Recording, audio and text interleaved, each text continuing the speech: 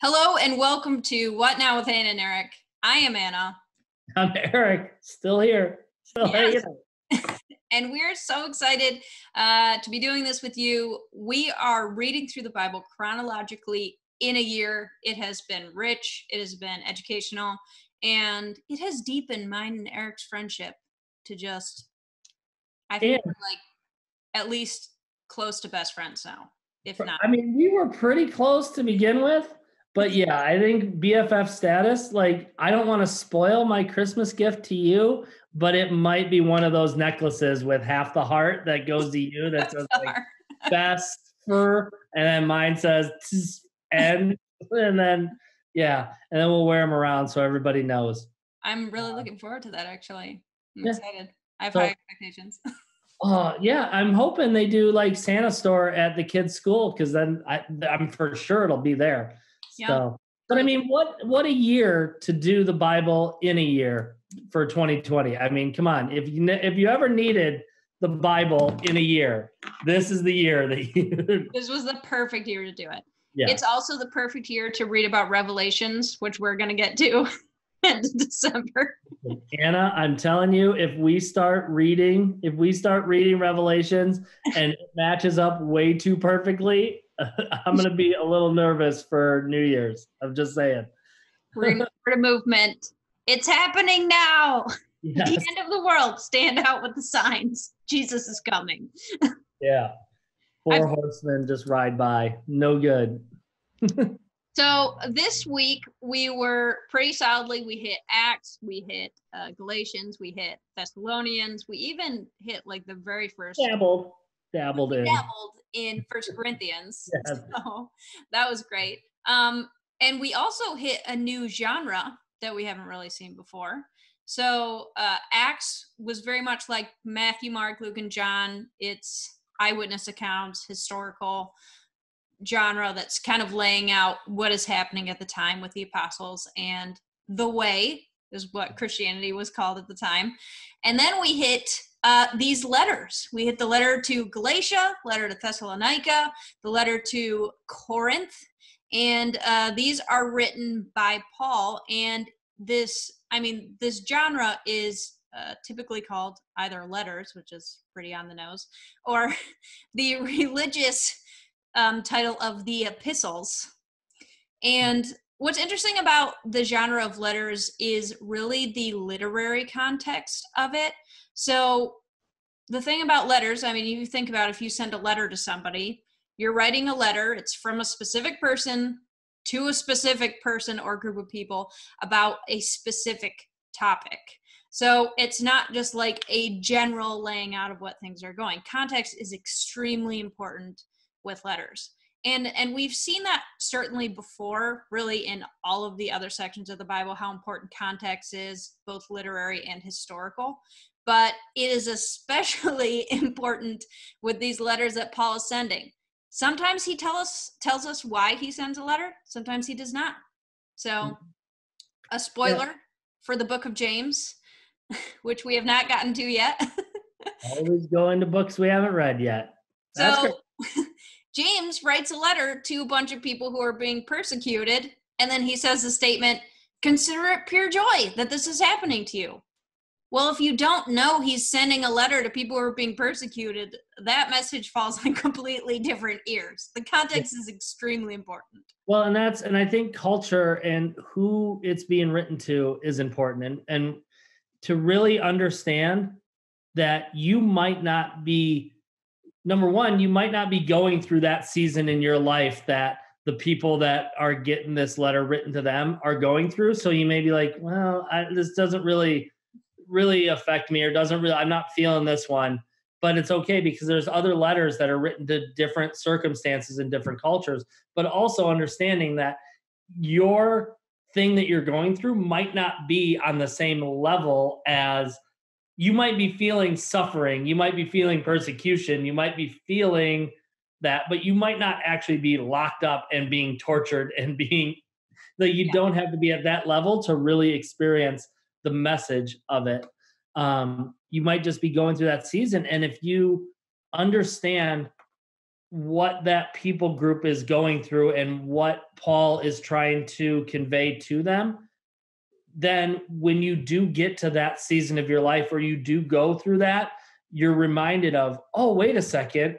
Paul spoke directly to that and really showed me a way to connect it to Jesus and really rooted in that. So I think it's good to go through that and really just make notes of, man, if I'm going through this, this is where I should go. Yeah. And this really does go back to our favorite biblical terminologies that we use maybe once a month, maybe once a quarter. Yeah. But exegesis and hermeneutics. So exegesis, when Jesus leaves? No, that's not. He doesn't leave. Like, I mean, okay, he went to heaven, but he left us the Holy Spirit, which is Jesus. So yeah, 3 in 1. You know, he still stays. He doesn't really leave. So yeah, not bad. So exegesis is the study of a text to discover the original intended meaning, which again is very important with letters. What was the intended meaning of these letters that Paul is sending out? And then hermeneutics is, now how do I take that original intended meaning and how do I interpret it to how it's relevant today? So just kind of keep that in mind as you are reading through the letters, because that can really change how you interpret things. What is the historical context? What is the literary context? And really, the cool thing about reading through the Bible in the year is you get a bigger picture, which really helps you to take these instances of thought and put them into the bigger message of God throughout the Bible. So true. So let's get into it. Let's get into it. Let's start out with a fun one. You know what? I always like starting with fun because then we can just go down and end with sadness and despair. Take it by the end really of it. Just start on a high note and then just crash. Well, okay. The week we did the death of Jesus, we did technically do the opposite. Like we started out really low, but we brought it back up at the end with some humor, which is hard to do, but we got there. There you go. All right, bring it. Okay. The book of Acts, chapter 16, verse 18. Here's what's happening. There's a little girl who is possessed by a demon. Some people are using that to their advantage to have her tell fortunes and make money off of her. Pretty not great people. Mm-hmm. So this little girl is following Paul around and she's basically saying like, oh, this is Paul. He follows Jesus. He knows Jesus. He's doing this in the power of Jesus. She keeps following him around. And verse 18, it says, this went on day after day until Paul got so exasperated that he turned and said to the demon within her, I command you in the name of Jesus to come out of her. And instantly it left her. This was, I'm pretty sure, the first instance of healing of annoyance. He didn't do it out of compassion, didn't do it because he liked her, didn't do it because she asked. He was literally like, this is super annoying. Boom. You need to get out. And listen, once again, we're in different stages of our life, Anna. We read that so differently because for me, that is the perfect parenting advice. Especially during shutdown, during quarantine time. I mean, if your kid is just bouncing off the walls, following you everywhere, this is an awesome time to just turn and cast out the demon. And if it works, we would love to have you on and just speak on how, you know what, I was using this, but really understanding that in parenting, if you look at what she's shouting, it says, you know, that she's following around and she's shouting, these men are servant of the Most High God who are telling you the way to be saved. Like she's shouting positive things. A lot of times in parenting, they're not like shouting your praises. And if your kid is, then more power to you. But most of the time, it's not shouting praises of how great you are. So, you know what? Quarantine could be, I mean, we could see a level of casting out demons that we have never seen before. Yeah, I mean, free the children. Free the children. If you are a parent right now and you don't cling on to this verse and try casting out, or I'm sure the way 2020 has gone, you've tried to cast out the demons. You've already tried. I guarantee most parents have tried already to do that. But yes, that's. Or like when Jesus turns on Peter, get behind me, Satan. Those have been spoken in this house multiple times in this year already. So parenting advice. This is solid gold, people. This is gold. Listen, Paul did it. Might as well try it. Might as well give it a shot. So I settled pretty heavily in Galatians this week. There you go. We hit on a pretty big topic. I think there are two big themes that I really looked at. The first one was the law versus faith. Man, this is full circle. Like we spent 8 months in the Old Testament. We know the law. We have read about the law. It played a pretty central role in most of our year. And here Paul is, and he says something devastatingly radical to the Jewish people. The Jews have been living with the law since Moses? Yep. Yeah, since Moses. Yeah. It has been many generations of people. And this is like, we say, it's like a way of life. It is legitimately their lives. Mm-hmm. They parent with the law. They live with the law. They work with the law. They die with the law. They are born into the law. Like the law is legitimately, synonymous with the Jewish people at this point. And Jesus already has been rocking the boat on this thing, healing on the Sabbath. He's a rebel. And here Paul is, and he goes this whole other step, and he says this, and he starts out kind of talking about the law, defining it for people. And we see it in Galatians 3:24, where he says, let me put it another way. The law was our guardian until Christ came. It protected us until we could be made right with God through faith.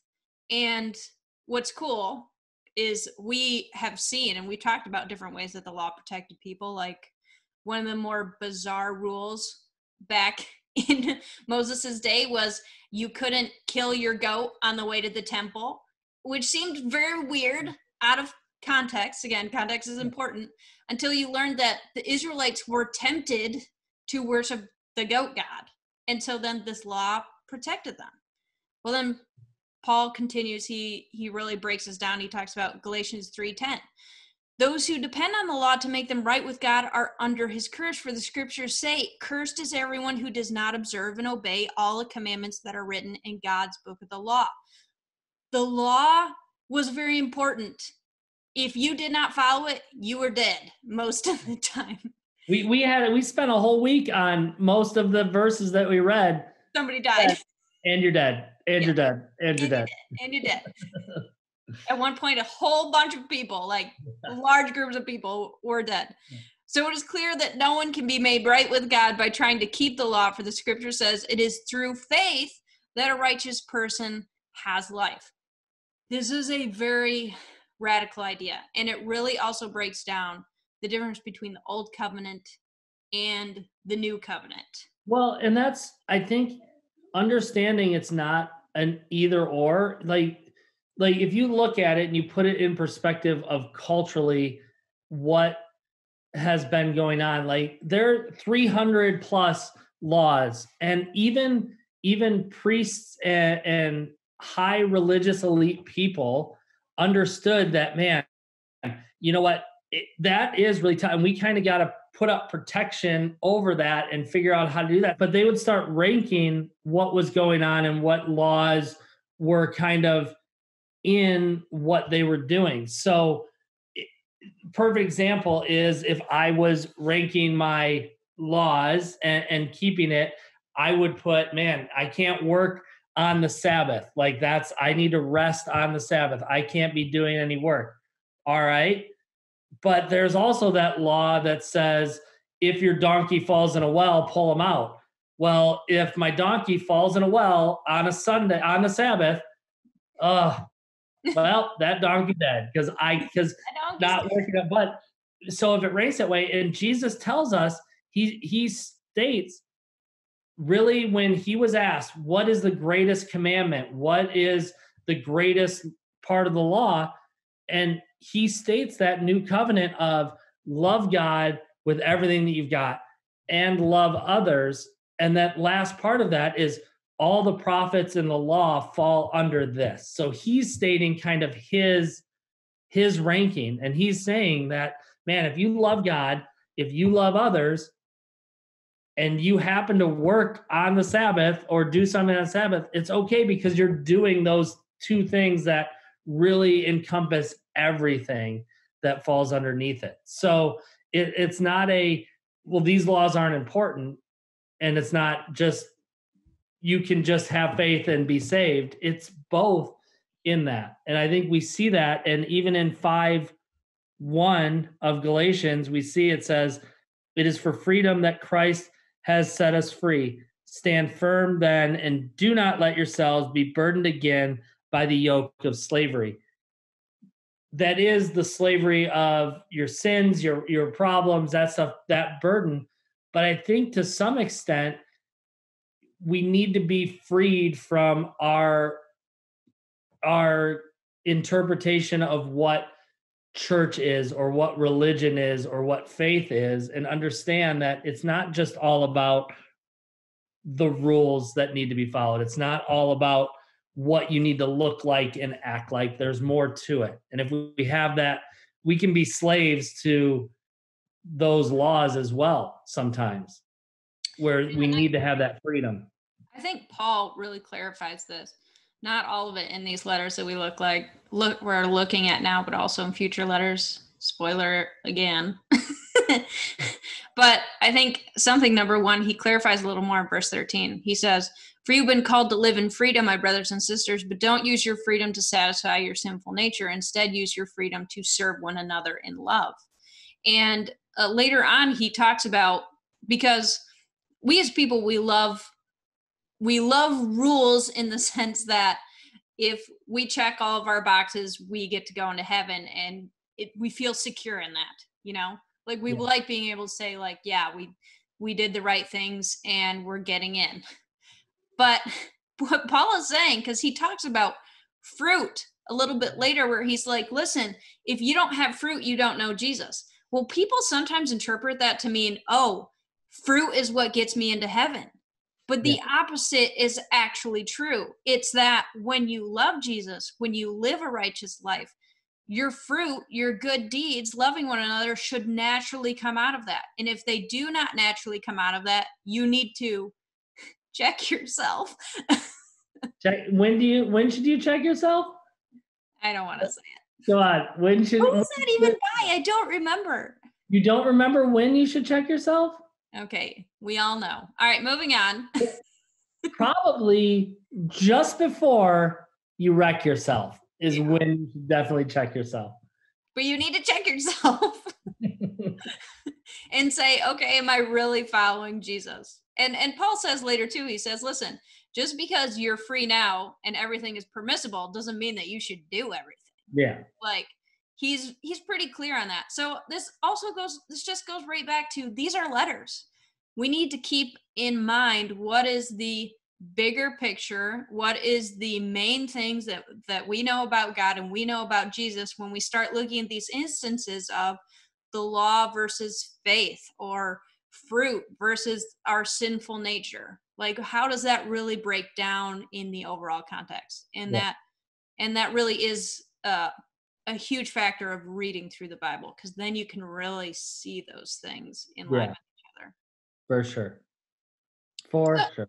That was Galatians. There you go. Galatians in a nutshell. In a nutshell.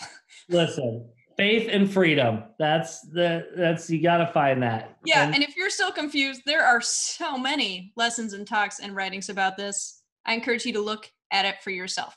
Oh, I did want to say this. I did not say this before. There is a verse about Paul is speaking in a synagogue, and it says the people were taking notes and checking later what he said to see if what he was saying was true. And I was like, that's what we tell people to do. Just write it down. Check it for yourself. Don't take anybody's word for it. Go look into it. That's right. Listen, as crazy as it seems, I mess up. I was going to say we, but yeah. Eric messes up. You probably do. Yeah, once in a while. Less than you do. Yeah. So, but I think Yeah, and I think for me, Galatians, you look at, we get the fruit of the spirit in Galatians. Ooh, yes. So then I think it's 5:22. Yes, it is. Galatians 5:22, but the fruit of the spirit is love, joy, peace, forebodance, which I don't like that version because I like it better when it's love, joy, peace, patience, kindness, goodness, faithfulness, gentleness, self-control. Forebodance always trips me up. Isn't it forbearance? Forbearance, not forebodance. Why did I think you reading? combined it with foreboding, maybe. I knew what you were talking about. So, anywho, the translation of love, joy, peace, patience, kindness, goodness, faithfulness, gentleness, self control, I think is a really good thing to have and be able to, once again, I'm a list guy, to be able to say, man, if this is the fruit of the spirit, if this is really where I need to ground myself in this, it's very easy to make a list of these things and say, okay, where am I at with loving others? Where am I at with joy in my life? And just be able to look back at that. So I think that's a really helpful Would part you of say the that relationship you're too. checking yourself? Right before. But this one, you can check yourself after you wreck yourself and be like, wow, that's why I That's a wrecked really good myself. idea. That's the new theme. Check yourself after you wreck yourself. Jesus gives us that opportunity, salvation. You know, he Salvation. meets us where we are. So we might have wrecked ourselves. Yeah. Let's So take that to a whole different level. It's deep. yeah. Ice Okay. Cube says, check yourself before you wreck yourself. But Jesus says, even when you do wreck yourself, come to me and I will set you free. True. So. Preach. Okay, my next step. Yes. This was such a great week where we see again and again and again tips for sharing your faith. And it went as specific as there were instances where Paul was around religious people. So he said things like, hey, I see this thing about an unknown God. I know that dude. Let's talk about him. Or, hey, your poets say this. That's how this relates to scripture. Or there's other instances where he healed this guy who couldn't walk. And then after he healed them, he's like, hey, let me introduce you to Jesus. Where sometimes we need to meet people at their needs so that we can open up opportunities to talk to them about their spiritual needs. Yes. And then there were two different sections, which I thought were very cool too. One of them was talking about the difference between, Paul was saying in one of his letters, he's saying, listen, you guys are still pretty new to this. You are still infants in the faith. So I'm giving you milk. I'm giving you some soft messaging here. Mm-hmm. And if you were more mature in your faith, you would start getting solid food. And maybe there are people in your life right now who you're trying to shove solid food down their throats and they don't even have the basics of the gospel yet. Or on the other hand, maybe there are people in your life that you are trying to help with their spiritual journey and they need to start going deep in the Bible. Like maybe you need to challenge them to read the Bible chronologically in a year because it is a huge step in your faith. So those were all really cool. Yeah, and I just think a lot of it goes to just understanding your surroundings. Know the people you're talking to and understand that your role in it is never too small, too big. You might just be setting the table for other things to happen in that person's life. And you might be pouring into this person more than anybody has ever poured into them. And they're just, you feel like, man, I'm not getting anywhere. And then they come back to you years later or months later and like, wow, I heard about this God thing and it's so awesome and it changed my life. And you can be like, very easily be like, you know what? That's so ridiculous because I was the one that you want the credit. I tried so hard. Yeah, but let God take the credit and just understand that He will move in the situation no matter where you're at. Just make sure you're continually planting those seeds, watering those seeds, whatever needs to be done, you're doing it, understanding that God has it. Yeah, which actually I think ties in really well with 1 Corinthians 3, 6 through 9. So Paul's talking to the Church of Corinth, he says, I planted the seed in your hearts and Apollos watered it, but it was God who made it grow. It's not important who does the planting or who does the watering. What's important is that God makes the seed grow. The one who plants and the one who watered work together with the same purpose, and both will be rewarded for their own hard work. So maybe you're at a point where you are just planting seeds right now. They're not ready to hear about Jesus. They don't even like Jesus. Or maybe you're on the other side where somebody already planted the seed, and the person you're trying to break down the walls of already has no walls, and they're just waiting for an invitation to accept Jesus into their life. Yeah. So it goes back to what you've said of understanding where people are at. And the biggest part of that is the Holy Spirit can reveal that to you. Maybe you are horrible at reading the room. Yeah. But God is not. Yeah. So just be aware of that. And I think that's a really good one. And just really dive into these different promptings of how can I share my faith better? What tools can I have? Because they pop up all over the place. They do. Actually, it's really cool because I was just reading this book about this guy who is Jewish, and he was walking down the street, and this Bible person, he sees a bunch of Bible signs. He goes to argue with them. And the guy says to him, he says, hey, do you know about the Messiah? And the Jewish dude is like, what are you talking about? And he's like, well, if you look at the prophecies about the Messiah in the Jewish Bible, it clearly points to Jesus. Well, this Jewish guy was like, I learned nothing about that. They don't talk about that in my schooling. And so he started looking into it, started looking at the prophecies, and he was blown away by how clearly they matched up with Jesus Christ. And we read those in the Old Testament. They are legitimately in there. And what's cool is that in one of these sections, Paul is in a synagogue and he's talking to a bunch of Jewish people, and he starts talking to them about the prophecies about the Messiah. Legitimately, Paul uses the same technique to talk to Jewish people as this guy's story was, which was pretty recent. This is still applicable. So it's pretty cool. Always good to know your audience. But all right, Eric, what's your next step? So mine's simple list. I'm a list person.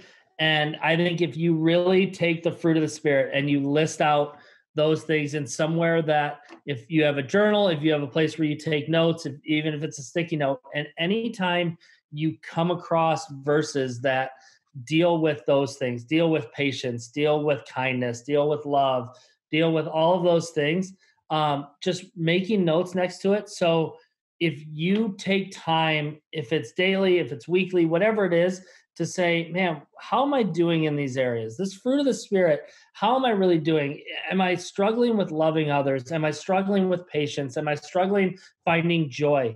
Then you can really dive back into Scripture and say, okay, how do I find that? What does the Bible say about me really working on those things? And it's just an awesome checklist to have in front of you to make sure you're on the right track to trying to live in that fruit of the Spirit and live your life out the way Jesus promises. So I just think that's really good, just to keep it in front of you and to keep it at the front of your mind to say, when I'm struggling with those areas, this is where I can go with Scripture. That's right. So after you wreck yourself, check those lists. Or right before. Or during. Well, you're yelling at someone. During the wrecking. Argument, whip out your fruit of the Spirit. Be like, all right, we need to change this. There you go. Oh, good time. During your casting out of the demons in your children, check your fruit of the Spirit list. Yeah. Am I patient? Am I doing this joyfully? Am I doing this kindly? Yep. True. You can look it up. So thank you for listening to What Now with Anna and Eric. We love doing this. I would encourage you, hey, start now. Start your chronological journey now. It is so good. It is rich. And I mean, we love doing it so much. On some days we do it twice just because we love it so much. Yeah. Yeah, and don't be afraid to dive into this with us. I mean, come on. Yeah. Let's get you caught up. God created everything. We screwed it up. Yeah. He sent people, he spoke to people and told them, tell everybody to change their ways. We still didn't. Then he decided to send Jesus. Jesus lived, taught, did some great things, died for us, then defeated death to prove that death doesn't have a hold on us, Yeah. defeated death. And then he left again, but he left us the Holy Spirit so we could go out and do it. And now we get to see people doing the work that Jesus called them to do. So there you go. There you go. 10 Boom. months of content. Right there. Now you can dive in to First and Second Corinthians with us. Yeah, which we're very excited about. Get ready for it. Okay. Thank you for listening to What Now with Anna and Eric. I am Anna Mae Martin. I am Eric Anderson because it's official. So it's official. Have an awesome day. Bye.